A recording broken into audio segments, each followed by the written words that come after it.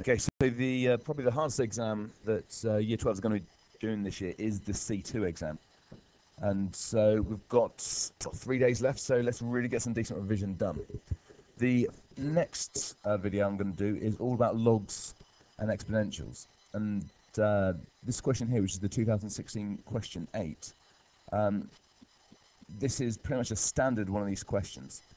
So what we're going to have a look at is how logs work. So if we have a look at this one, we've got log of this, take away log of this. Now, one of the log laws is if you have a log take away a log, it means that we can rearrange it and divide them.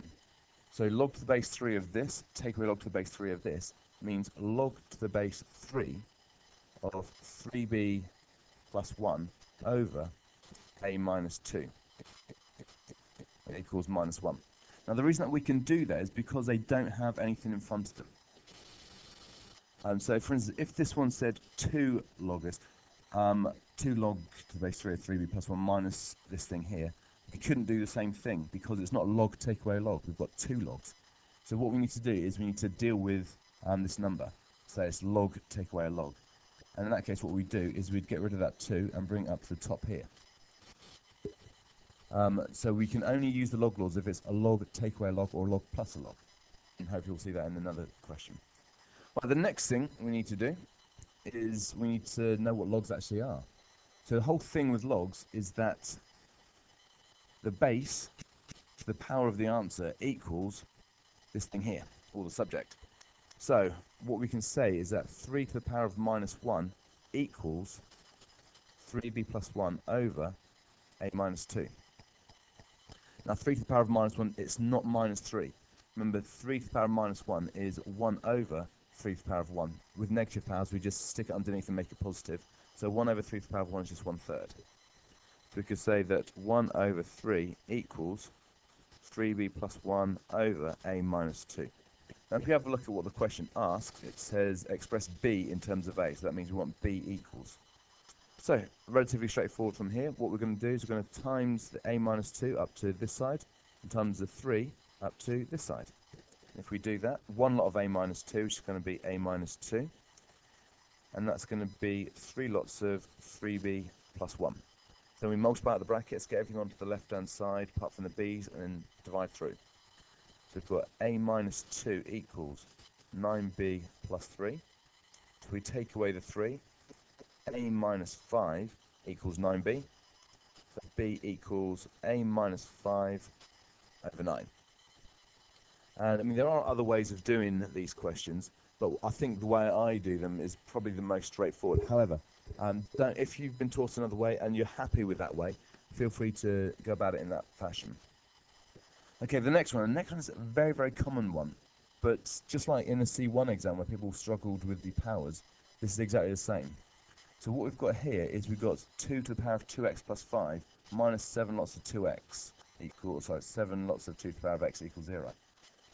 Now, the reason that we can't do anything with this one at the moment is because we haven't got the same power thing. We haven't got 2 to the power of x. We've got 2 to the power of something completely different. So what we've got to do is we've got to know how to deal with 2 to the power of 2x plus 5. So just like if we add x to the power of 3 times by x to the power of 4, what we do then is we'd add the powers. That would be x to the power of 3 plus 4, or x to the power of 7. So if we've got 2 to the power of 2x plus 5, we can split that. So that's 2 to the power of 2x times 2 to the power of 5. Just like here, we can split the 3 to this one and the 7 to this one, just make sure that we multiply them. So it's just, it's worthwhile sort of going over this bit of the video a couple of times, because unless you can do this bit, the rest of the question you're not going to get any marks on. So we've got 2 to the power of 2x times by 2 to the power of 5. And our 2 to the power of 5 is 2, 4, 8, 16, 32. 2 to the power of 2x, and we could say that 2 to the power of 2x is the same as 2 to the power of x squared. And again, if you've seen that for the first time now, then hopefully that should start sinking. But if you've seen it a few times, that should become really natural, because most of the questions are set up like this. So 2 to the power of 2x is 2 to the power of x squared. And the reason that we can do that, if we go back to GCSE, if we add x to the power of 4 to the power of 5, we simply multiply the powers. So that's going to be x to the power of 20. So if we've got 2 to the power of 2x, That's the same as saying 2 to the power of x squared, because if we multiply these two, we're going to get 2x. So basically what we have here, if we replace everything here, or if we rearrange this, we've got, or rewrite it even, 32 times 2 to the power of x squared minus 7 lots of 2 to the power of x equals 0. So now what we can do, I mean, it's up to you. You can sort of replace 2 to the power of x with a letter. However, if without having to do that, we can just take, or we could factorize out this 2 to the power of x. And if we do that, that's going to be 2 to the power of x outside the brackets. What do we need to multiply 2 to the power of x by to get this whole thing here? We're going to need to multiply it by 32 times 2 to the power of x. And then minus 7 equals 0. So then what we need to do is we need to solve it. So we can either solve 2 to the power of x equals 0, or we can solve 32 times 2 to the power of x minus 7 equals 0. Now one of the laws for 2 to the power of x is that that can never equal 0. 2 to the power of x, the graph looks like that there. Anything to the power of x looks like this graph here. It goes through at 1. But that keeps going like this, but the x-axis is an asymptote, so it's never actually going to hit the x-axis. So therefore, what we're saying, long and short of that, is there's no solutions to 2 to the power of x equals 0. But we can solve this. So if we do 32 times by 2 to the power of x minus 7 equals 0, if we get the 7 on the other side, we can say that equals 7. We move this over to this side. If we divide by 32, we've got 2 to the power of x equals 7 over 32. Now, the way we solve it, if the thing that we're looking for is a power, is we take logs of both sides. So we're going to do log 2 to the power of x equals log 7 over 32. And we're going to bring this x down, so it's going to be x log 2 equals log 7 over 32. I'm just going to take some time a second. This log here, it could be log to the base 10, or it could be log to the base anything, to be honest. But the log button on your calculator, the one that says log, is log to the base 10. But I don't think they're going to penalise if you haven't put log to the base 10 there. So x equals log base 10 of 7 over 32 divided by log to the base 10 of 2. And if we do that, we get, I'm going to pause the video and do it. And doing so gives us minus 2.19, because it asks us to 2 decimal places. So minus 2.19, and that's how you do that log question. Again, it's not too awful, especially because it's a question 8. And if you've seen it a few times, they're not going to ask too much that's different. So let's have a look at the 2015 paper and see what this one is like. Okay, again, question 7. So it's quite late on, and so the question should be getting a little bit harder. But the first 3 marks are pretty much a giveaway here. So 8 to the power of 2x plus 1 equals 24. And there's a couple of ways in which we can do this. Just like in the last video, we could say that that's going to be 8 to the power of 2x times by 8 to the power of 1 equals 24. And we can do it that way. However, I think it's equally as easy to just take logs of both sides. So if we do log of 8 to the power of 2x plus 1 equals log of 24. Remember, you've got to take logs of both sides. You can't just take logs of one side. And whenever I say log, remember, I mean log to the base 10. And then what I can do, one of the log laws means that you can bring this power down and just move it to the front there. So I've got 2x plus 1 log 8 equals log 24. You don't need to do anything to the other side, because remember, this is just exactly the same as this.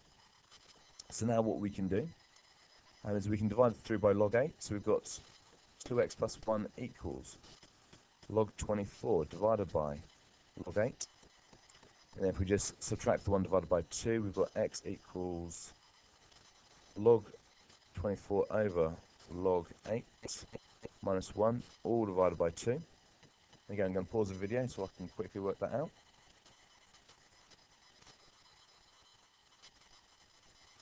And doing so gives us 0.2264.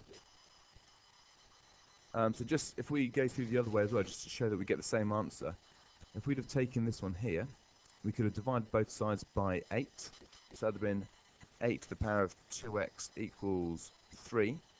If we take logs of both sides, it's going to be log of 8 to the power of 2x equals log of 3. Bring the 2x down. So we've got 2x log 8 equals log 3. If we divide through by log 8, we're going to get 2x equals log 3 divided by log 8.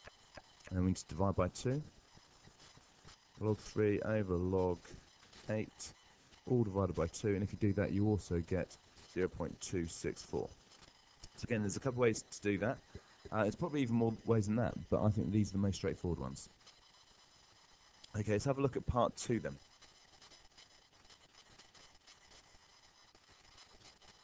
And we've got a log, take away 2 logs equals 1. Now, as I said earlier, we can do log, take away log, that's not a problem at all, but we can't do it with this one because there's a 2 there, so we've got to deal with that 2 first of all. So what we're going to do is we're going to bring this up and make that y squared. Now, it's easy for me because I can just scribble it out on the screen. However, you need to write this line out again and make sure you've got it as log y squared. So then we're going to do log of this, take away log of this. So if we did that, that's going to be log to the base 2 of 11y minus 3 divided by 3. And then we've got this minus log to the base 2 of y squared. And now we've got another log there, so and all that equals 1. So then because we've got a log take away another log, this goes underneath as well, or the y squared, sorry, goes underneath. So it's going to be log to the base 2, 11y minus 3 over 3y squared equals 1. Again, going back to the previous question, the 2016 question, with the first one, when we had log to the base 3 of 3b plus 1 over a minus 2 equals minus 1, we then said that this to the power of this equal to this. So exactly the same question here. We're going to say that this to the power of this equals this. It's the base to the power of the answer equals the subject. So it's going to be 2 to the power of 1 equals 11y minus 3 over 3y squared. Now 2 to the power of 1 is simply 2. And then we're going to bring this up. So that's going to be 6y squared equals 11y minus 3. And then we've got to one of these questions now which takes us back to GCSE. It's just solving a slightly complex quadratic. If we bring everything over to the left-hand side, it's going to be 6y squared minus 11y plus 3 equals 0. And then we think about how we can factorize that. And if we spot it, we've got 3y and 2y. And then we've got 3 times the 3y to make it 11. We've got a 1 times the 2y to make 2y. And we're going to need to make both of those negative. So now we've got 3y minus 1 equals 0, so that's going to be y equals 1/3 for that bracket. We've got 2y minus 3 equals 0. Again, just doing this just so that we don't make any mistakes. 2y equals 3, y equals 3 over 2. And that's it. We've got our 2 solutions.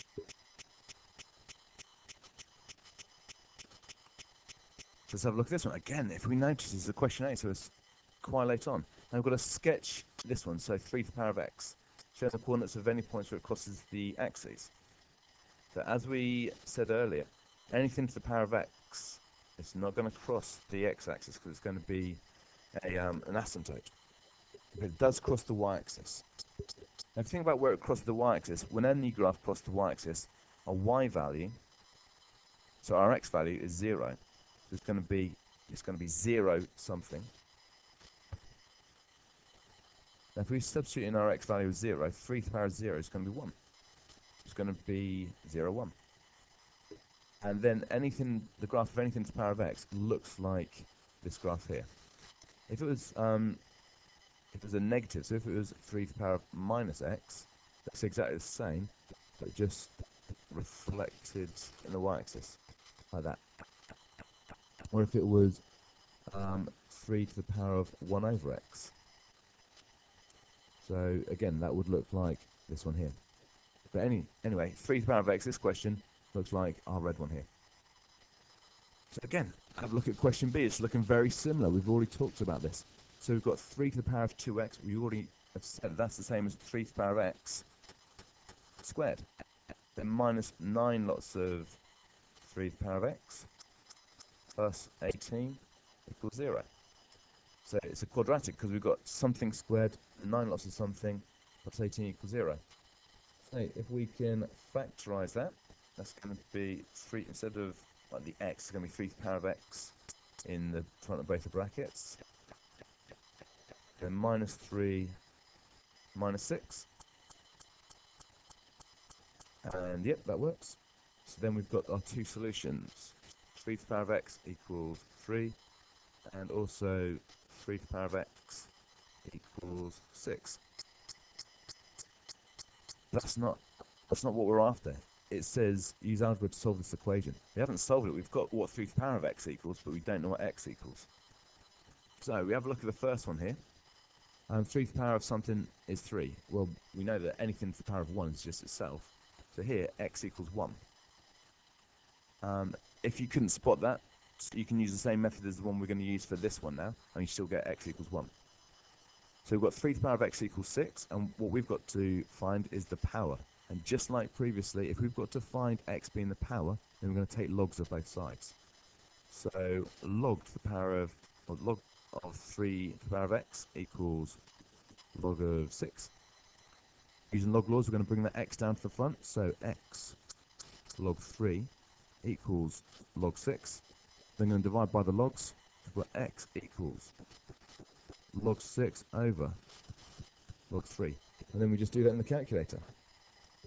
Log 6 divided by log 3. Now what I would suggest, just that you don't make a mistake, is when you put log 6 into the calculator, make sure that you put the closing brackets on it before you do the divided by, or just to make triply sure, do log 6 and then press equals, and that'll give you whatever the decimal is, and then whatever your answer is, divide that by log 3. And that way you know you're not going to make any mistakes.